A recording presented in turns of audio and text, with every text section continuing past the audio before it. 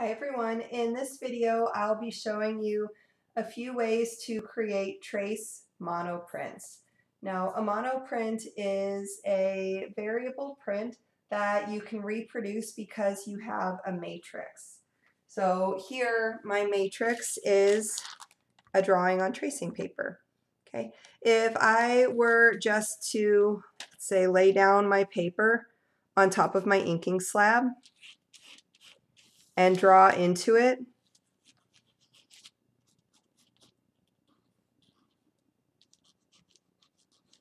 without a matrix, this is a monotype. Okay, so a monotype is a one-of-a-kind image. I prefer a technique where instead of laying the paper face down into the ink, you have your printing paper face up and you have a second sheet of tracing paper that you've inked up, and you lay that on top of your printing paper. And so if I were to do the exact same process,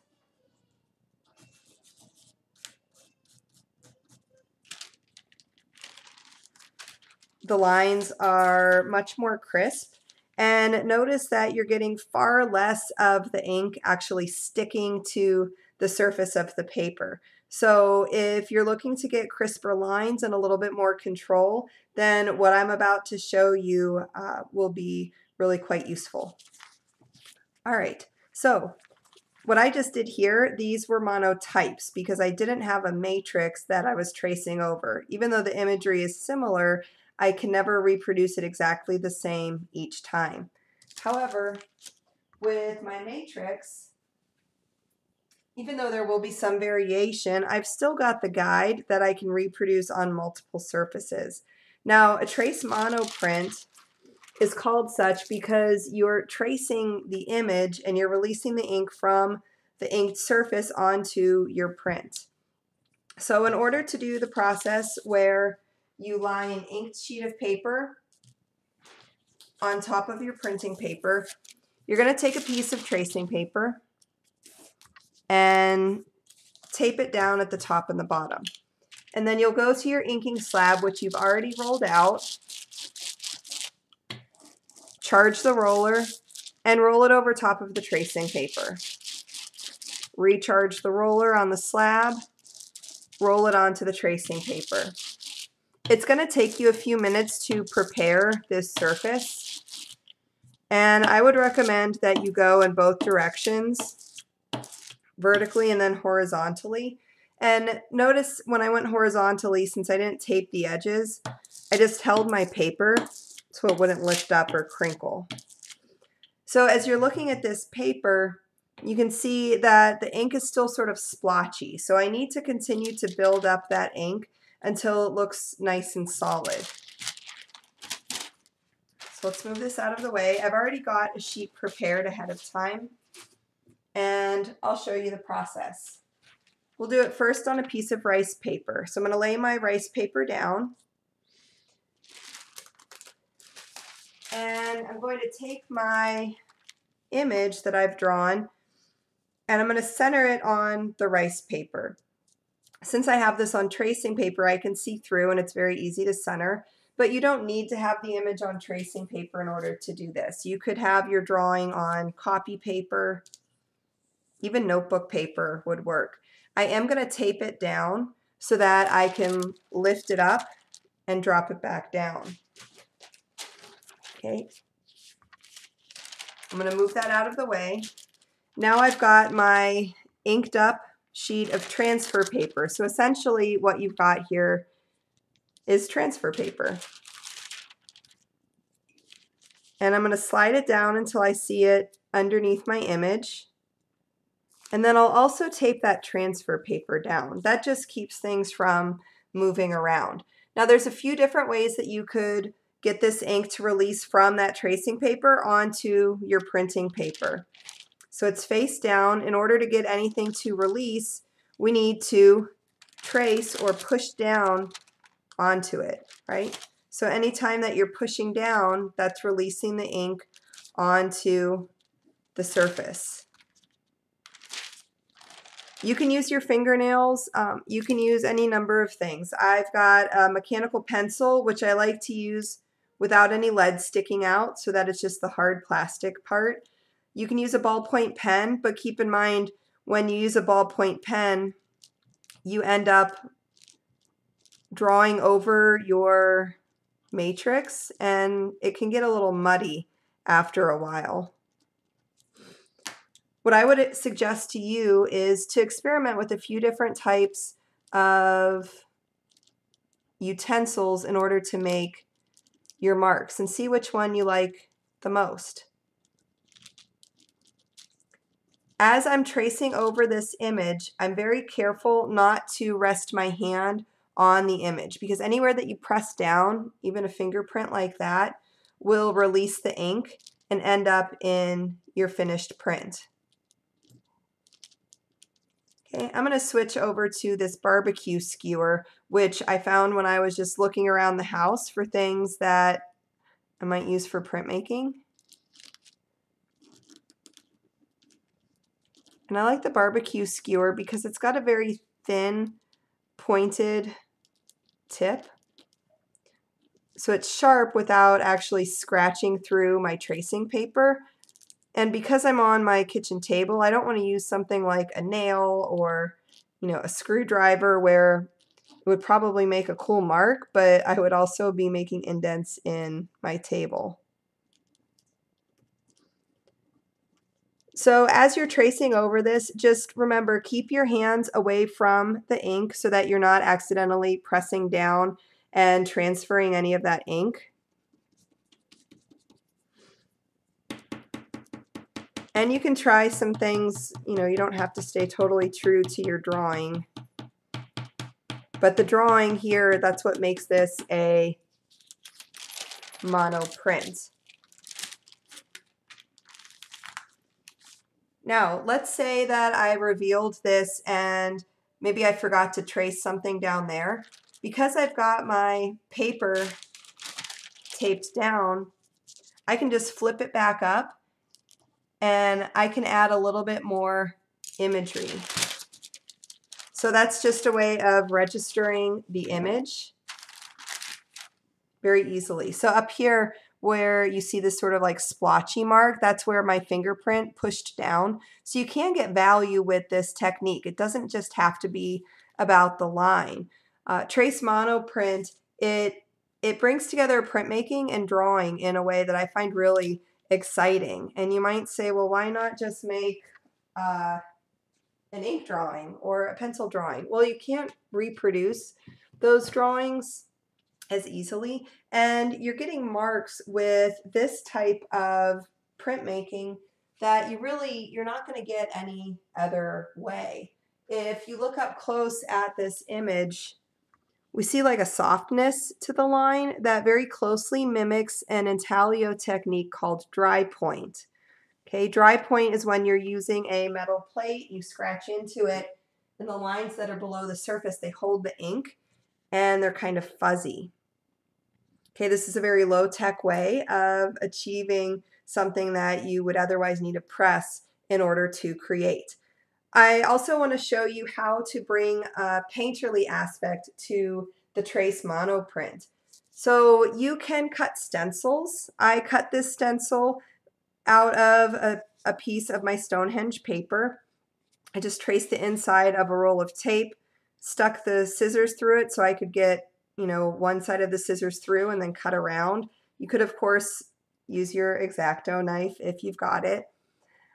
If you're going to use stencils, this should remind you a little bit of silkscreen, right? Because silkscreen is a stencil technique.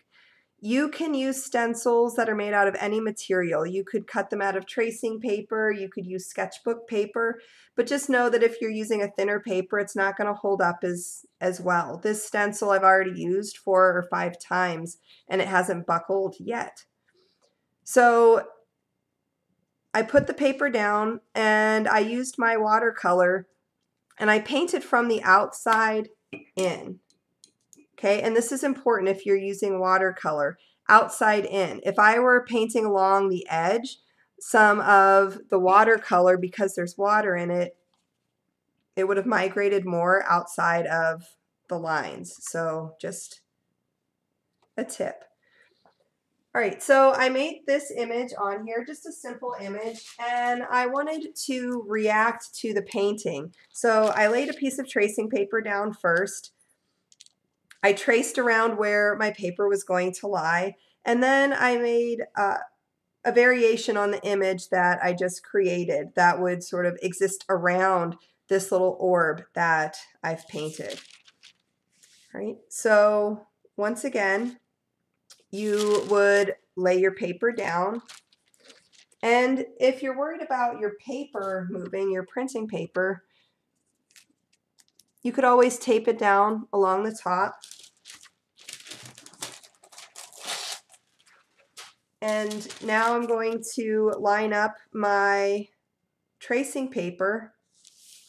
And one thing I noticed, I'm going to move this tape to the bottom so I don't end up covering up the image area.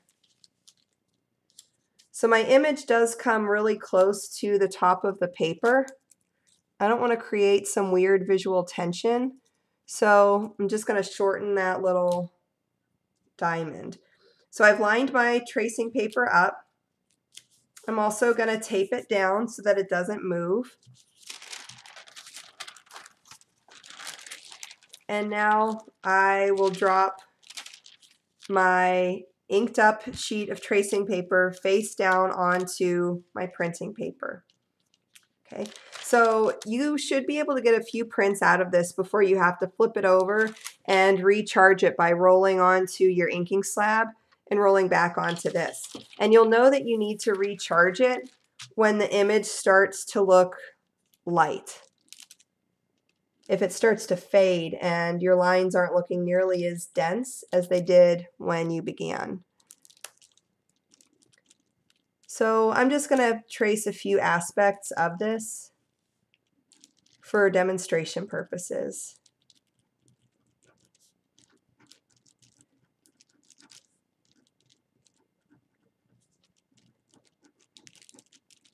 So this is where it's really handy to have tracing paper, because you can do these things where you're working in layers. It might not be printmaking the way that we would do if we had access to the press and things like that, but it's a way of making a print, reproducing your image without using all of this fancy equipment. After you graduate, you might not have access to that equipment, so it's really useful for you to know how to do these things.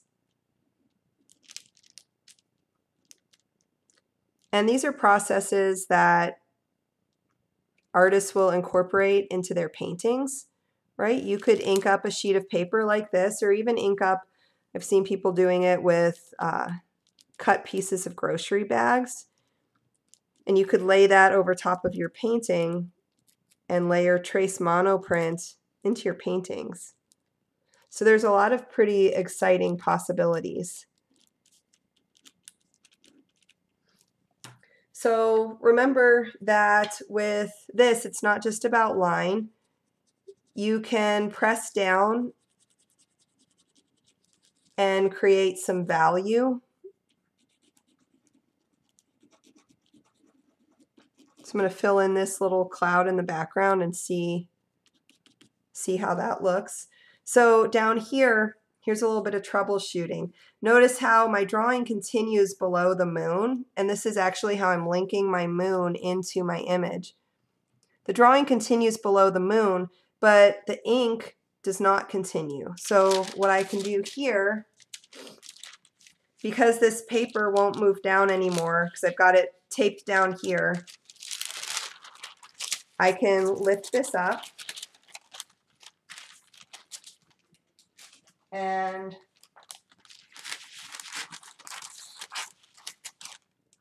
cut that little bottom part off. So that way I can move the paper down, right? So now the ink covers the lower part of the image.